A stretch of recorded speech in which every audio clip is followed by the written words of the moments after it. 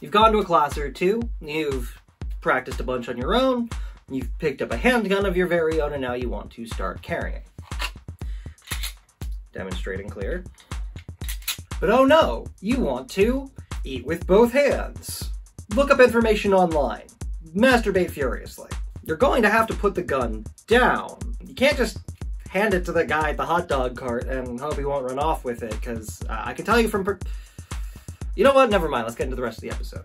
Holsters. They are the first thing that you need to be thinking about after your firearm when you start figuring out your personal carry situation. And arguably, you should be figuring out your holster and your gun at the same time. Figuring out what you'll be deploying and how you'll be deploying it very much goes hand in hand. You wouldn't separate learning chopping skills from cooking. They kind of just tie in together. What holster you can get and what holster you'll choose to get will be first decided by what gun you have, then decided by what situation you're carrying it in and why you're carrying it. And third, may be decided about whether or not it looks cool. We're humans, we care. It's important to note that holsters are going to have a wide variety of what they can and can't do, and each of them will have wildly different benefits and drawbacks. So it's important to note what they do and how they do it. It's also important to note why they do it, because some tools, frankly, are designed to separate you from money rather than actually do something effective for you. I'm going to stop you right now and let you know this isn't going to be a literally everything you could ever want to know about holsters video. That in and of itself would probably be several hours to a day long. This is going to be a decent overview of some concepts and some technologies that you'll likely be encountering when you are picking up your holster. I should also note there's a few examples of things that I have just flat out refused to buy. Some stuff I have because it's cheap and I wanted to have it as an example, or it was cheap and I got it earlier on. Other stuff, I would say, there's some stuff I specifically don't own, and I'll get into why I specifically don't own it, while other stuff I would absolutely love to, but I don't have the money for it at the moment, or it is something that is going to be coming much further down the line. Looking at you, Filster. If you're new to guns, this is not going to be one to miss, and even if you're an old hat, you might pick up a few pieces of information that'll be useful along the way. So, let's go! That said, I've seen my engagement numbers, so before I get to what is basically going to be my major recommendation for a holster up front, hey, you want to go ahead and hit subscribe? All the cool kids are subscribing. Also, I've been streaming Tarkov. If you want to check that out, I'd really appreciate it. I'm over on Twitch, twitch.tv, Queer Armorer. Hope to see some of y'all there. Demonstrating clear. This is the Glock Store $30 holster.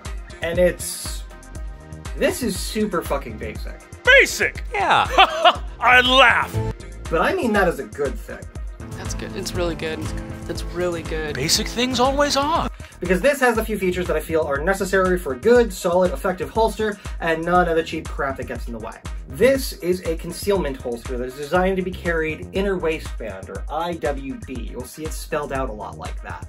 Inner waistband means what it says on the tin. It's designed to be held inside the waistband. It's easy enough to throw on. Pull, tuck, slide that, and bam! With the appropriate clothing, this is now a concealable holster setup. Actually, thinking about it, that's the same procedure for tucking my... Never mind, let's keep going. And this, for me, happens to give the perfect FBI count. Makes drawing rapidly much easier.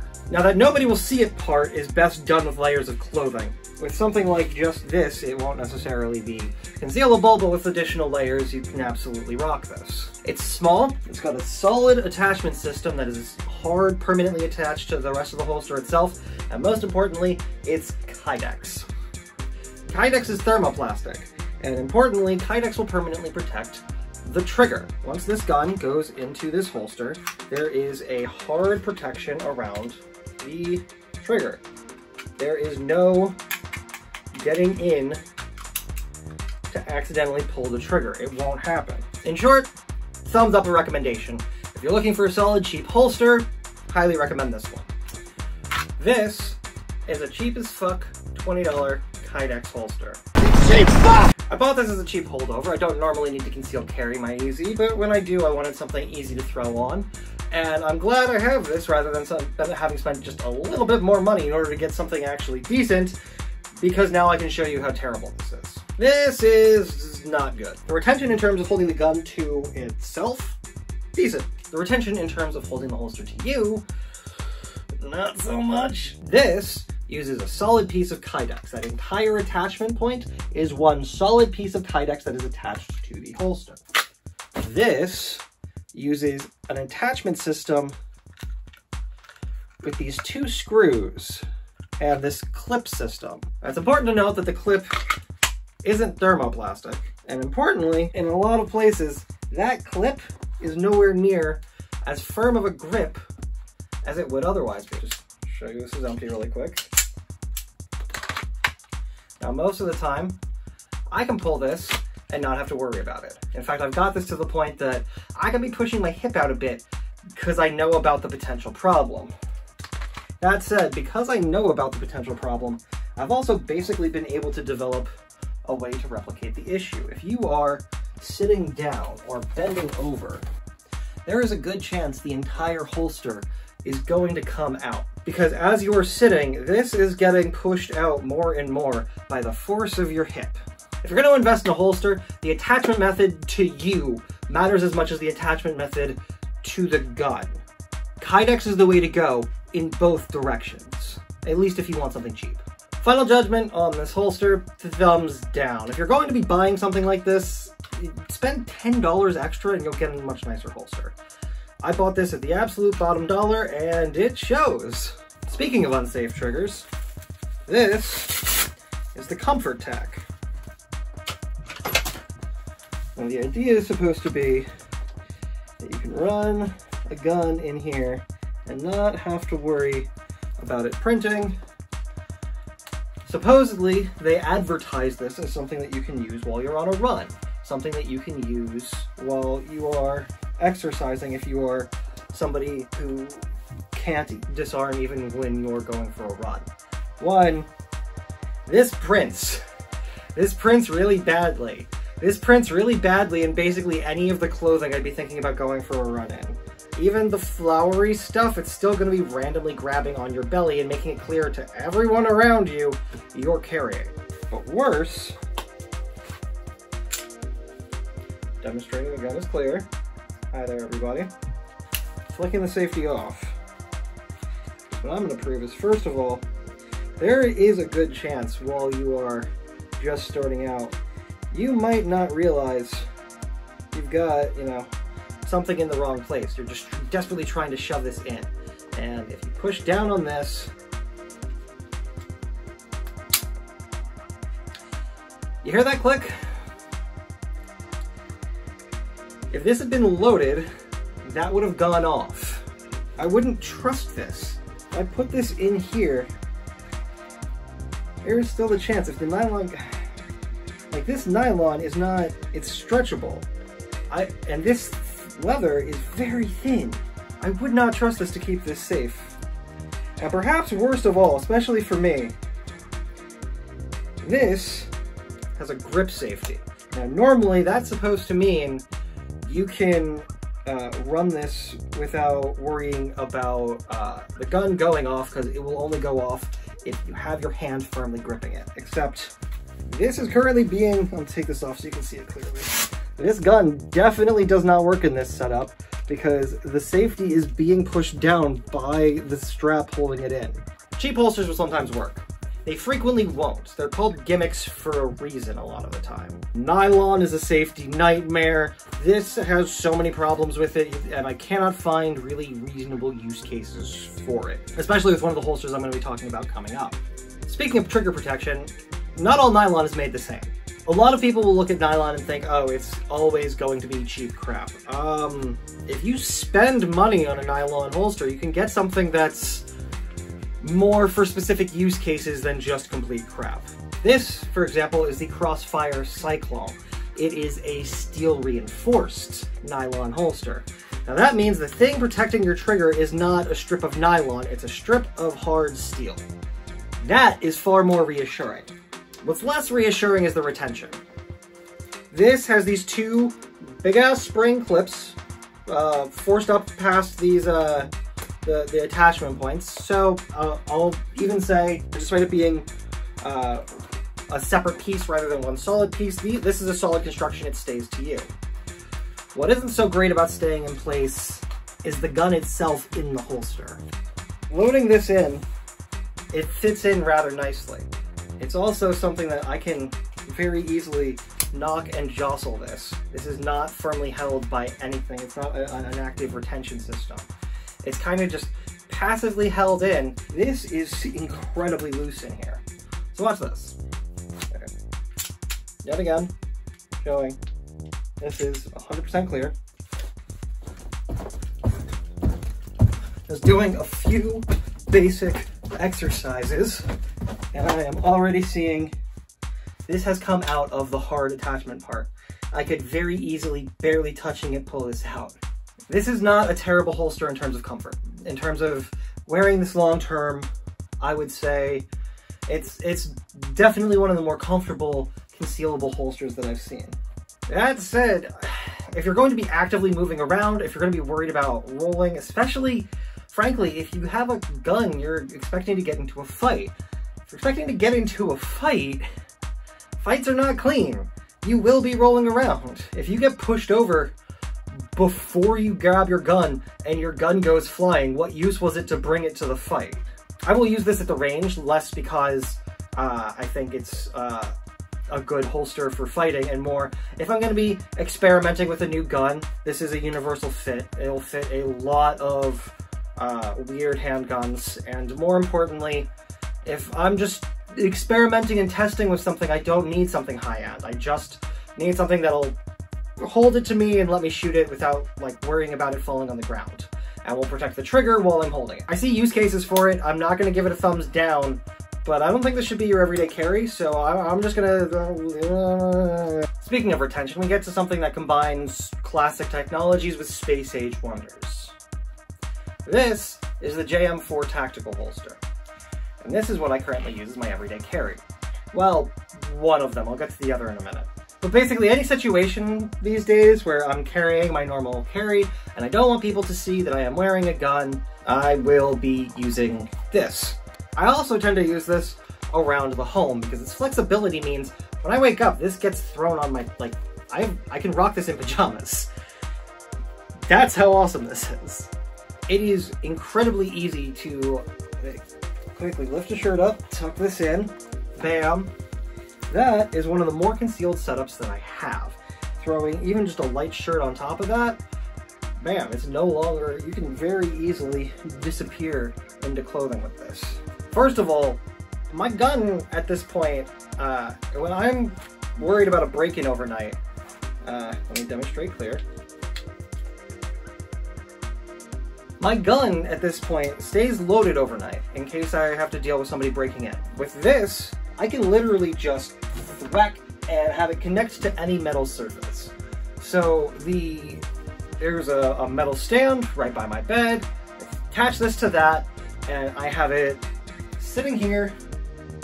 It's comfortable enough for me to have on for long periods of time. The draw speeds are something that I can get down to on a regular basis, right around where I would with a normal Kydex holster. It's the flexibility and the number of clothing that it allows you to rock concealably, because it puts the gun farther down right on the waistline.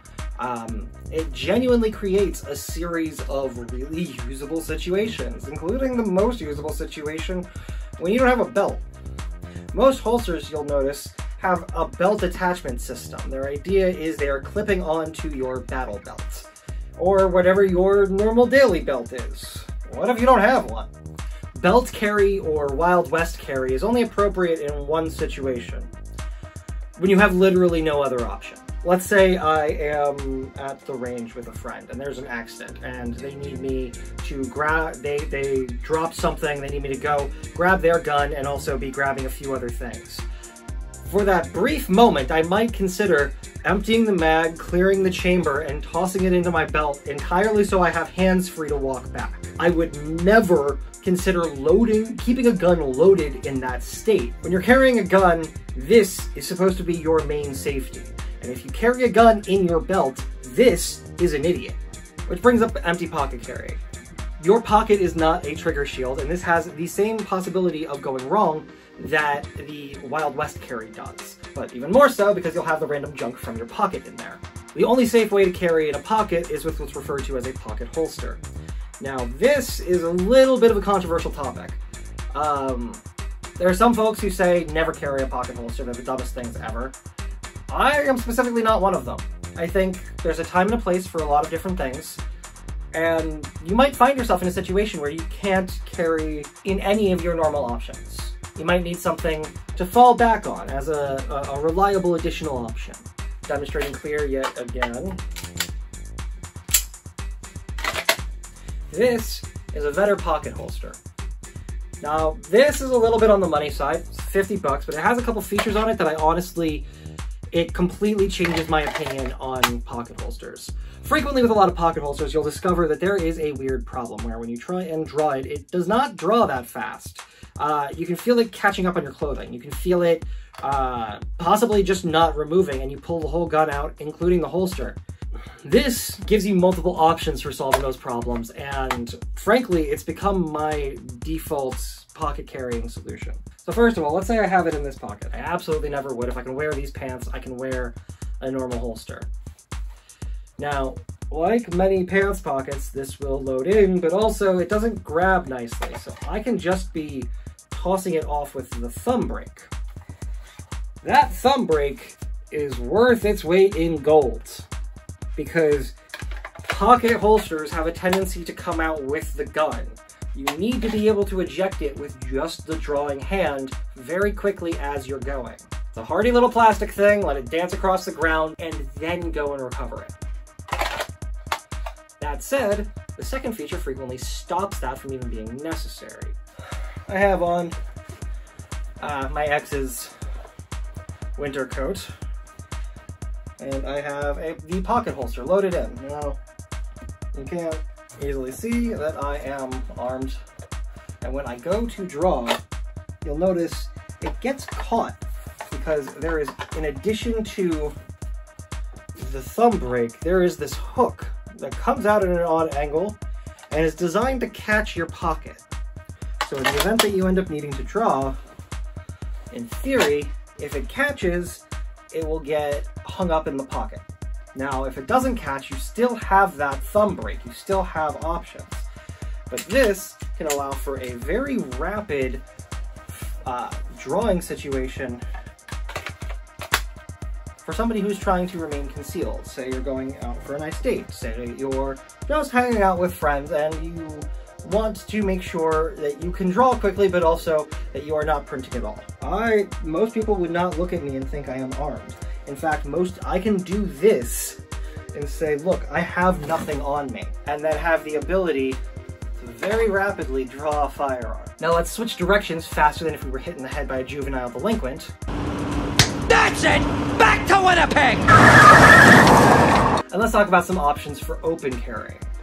I'm not going to sit here and say open carry is inherently good or inherently bad. I will say it is far more dangerous and takes a lot more effort and work, but also I'm not going to pretend like that doesn't have any positive gains. There are absolutely moments where open carrying makes sense, and there are absolutely moments where open carrying doesn't make sense, where maybe we should have conversations around what are the smart ways of doing things.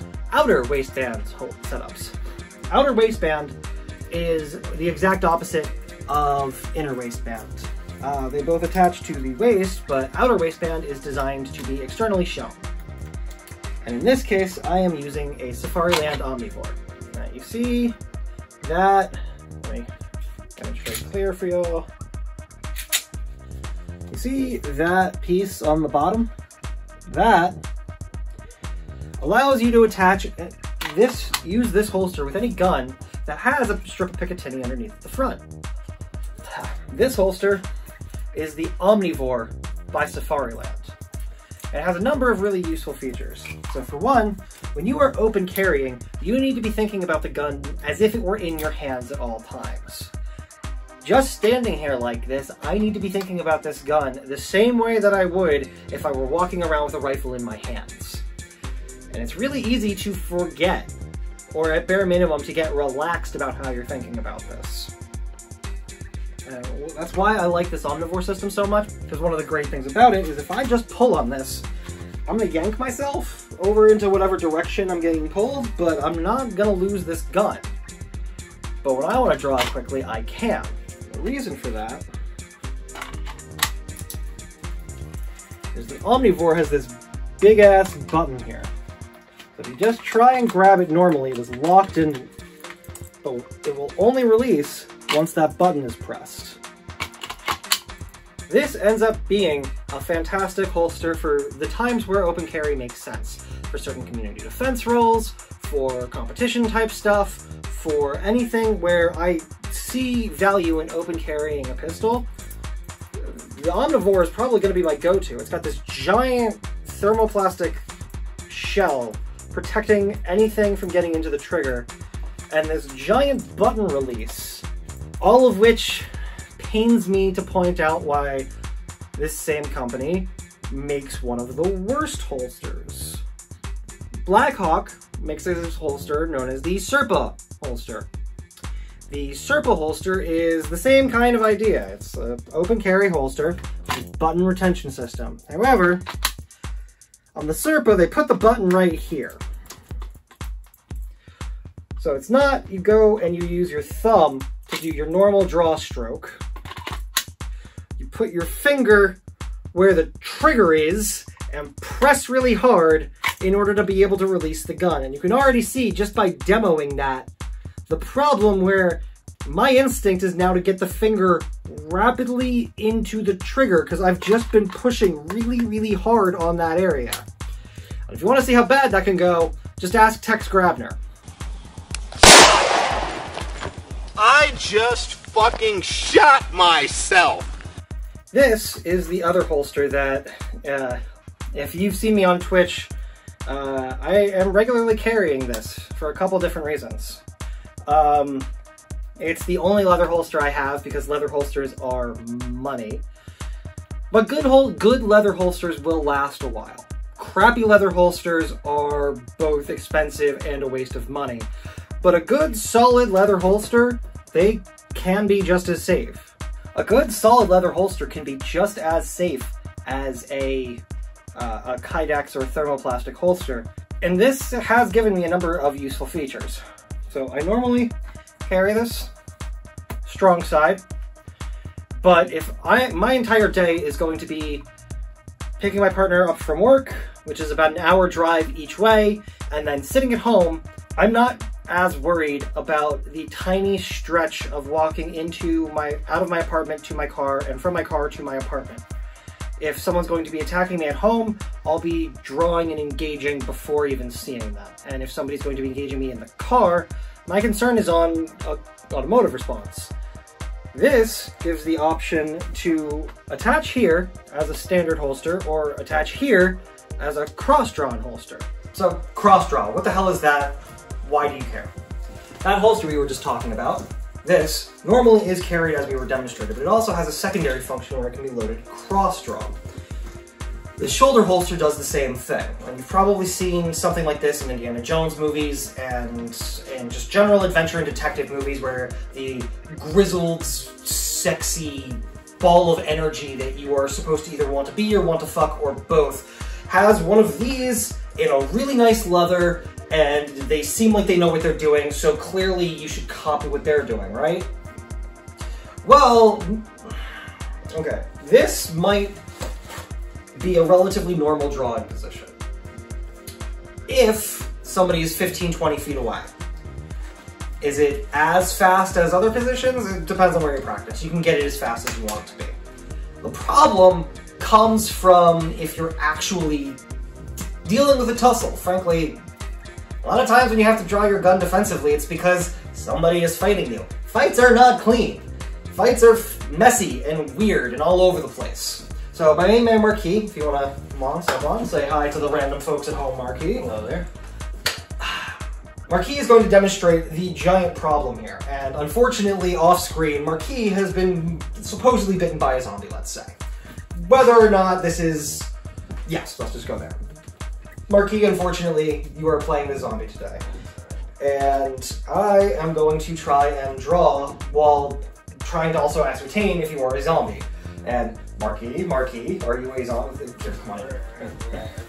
Oh no! Now, the problem is, if I was trying to draw and I had my normal draw position, which is the strong side leg position, I would be back, I would have my gun back here, and I would be able to actually get it out. Being up here, my arm has to cross my body in order to draw. And this ends up creating a giant problem because now I need to figure out how to get Marquis away and off before I have the ability to draw my weapon, and that might have been my main tool for fighting in the first place. Which effectively means I've thrown out my first tool and I'm now going through the list of bad options, trying to figure out what do I do to get to the one I was actually carrying in the first place. Worse, let's say you're the more intelligent version of zombie, the one of the Night of the Living Dead. You both want to eat brains and are still having high-level thought and can do the several decades of karate that you clearly had trained beforehand. Yes. So if, let's say, we're discussing and I put my hands up because I didn't want to draw yet, but Marquis decides, no, I want that gun. So I put my hands up. That's very accessible for him. And it's, unfortunately, I'm now not just fighting over whether or not I can get access to my defensive tool. It's a question of whether or not I'm going to die to it. And because of that, cross draw has a lot of serious problems with it. I would not recommend this for exactly this reason as your main carry. So you may be wondering, why the hell does cross draw exist at all? And if it does exist, is it entirely a lie being sold to you by movies because, you know, sexiness? No. The reason it kept popping up in all of those old detective movies is because detectives don't actually do this sexy stuff that we think of them. They spend 98% of their careers in a car. You're driving around a lot, and especially if you're doing any sort of, let's say, this is a reasonable thing you may have to do. You have an expensive item that you're collecting, you have a vehicle, or you're going to the bank, and you're going to be collecting a large amount of money, and you're recognizing that your main concern at that point is going to be interacting with somebody trying to take your car. Or say you're going on a 48-hour trip. For those 48 hours, outside of very brief moments, you're going to be entirely in the vehicle. So, Marquis, we're going to do the same zombie exercise, only now there is a vehicle and a window here. And you'll notice, as Marquis comes up, trying to do the whole zombie thing, my drawing ability does not matter, because the ability for that to be affected by something through the window is basically nil. I have a pane of protection here, so the idea that the cross-draw problem exists kind of goes away. Now let's try the exact same thing, only this time I've got the normal cross-draw and a seatbelt. Because if he's coming in and I'm like, oh god, oh fuck, the seatbelt is going to be right where your gun is. This has led to a large number of idiots trying to draw and then discovering that from that point on they're never going to wear a seatbelt. Because their main concern is, well, I need to be able to access my firearm. The chance that you're going to be in a shooting versus the chance that you're going to be in a car accident are so wildly out of whack that you really do need to be focusing on some, basic car safety before you think about the stuff around carrying a gun around. And if your solution to keeping yourself safe from a violent attack is to make yourself unsafe while driving the vast majority of the time, you aren't actually caring about safety, you're carrying a gun as a fetish object. Technically gives a third option that I really haven't been using, because the draw time for back carry is a little bit worse, but more so than that, it might kind of look cool because you have the whole gangster setup. You're also putting this big weight on the small of your back. Now if you fall in the wrong place, you're now having metal punch into your back. Now, that's real not good. Cross draw, there's some arguments to be had there, both with this holster and with the shoulder holster I'll be showing you in a moment. good leather holsters are worth it. Crappy leather holsters are both dangerous and more money than a cheaper Kydex would have been. This is a shoulder holster. Now there are two forms of the shoulder holster. One, which is a massive safety fail, and this one, which is just more of a tactical failing than anything else. Now that said, this holster specifically is relatively cheap. The nylon is something I'd be worried about. You have to make your own safety with this because it has a lot of the problems that traditional nylon would. If this bunches up, this could get into a trigger, and then while you're pushing it in, go show and clear. This is the kind of thing where if you are rushing and something gets pushed in, you could, in theory, get a click. And again, you never want to have a click when you're trying to put something into a holster. That is a dangerous fail. That's not going to be a click if that was loaded, and that's going to be a fucking boom. Nylon is a cancel.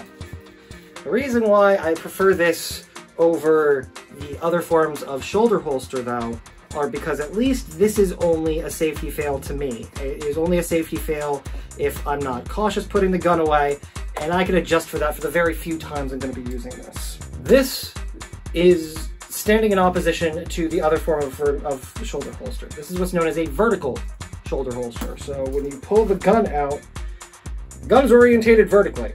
Now, this makes the draw stroke very dumb because you have to be doing this thing where you rotate the gun to where you need to be shooting, and then like doing this awkward hand ballet rotating it, because you want to be avoiding the common problem of the sideways shoulder holster. The common shoulder harness is hold the gun like this. You put the gun in here, and you'll see someone walking around vaguely like that. That also means that gun is constantly sweeping everybody. Now, whether or not it's sweeping everybody while it's in its holster is a whole conversation that people of varying tactical stripes will argue about for days. What can't be argued is as soon as the gun is drawn, as soon as it's in your hand, if you are pointing it at somebody, you're sweeping them. There is no way to draw this gun without inherently pointing it behind you randomly in random directions. The dangers of side shoulder harnesses are basically you sweep everything and you're constantly pointing it at everything. The vertical shoulder harness, at bare minimum, there is a safe draw stroke. It's a little bit weird to get used to, and I'd probably make the argument that there's better holsters. Holster choices are going to be dictated wildly by your guns, by your personal situation, by your personal training, and what you need a gun for. Don't fall into the trap of buying what your local friends or your local cops or your local military unit, the only thing that they use isn't necessarily the thing you'll need on a day-to-day basis. They use it in X force or in Y group or for Z style. It should be the starting point for how you develop what you need and what you do. It shouldn't be the end. Thank you all for tuning in. I really do appreciate it. Hit that like button, hit subscribe if you want to see more content like this. I'm over on Patreon if you want to support me directly. Also, like I said earlier, I've got a Tarkov stream. I'm streaming Monday through Friday, 6 to 10. Hope to see a bunch of y'all there. That's it for me. Stay dangerous, keep each other safe, and remember, moral doesn't mean legal, and Stonewall was a riot. Peace.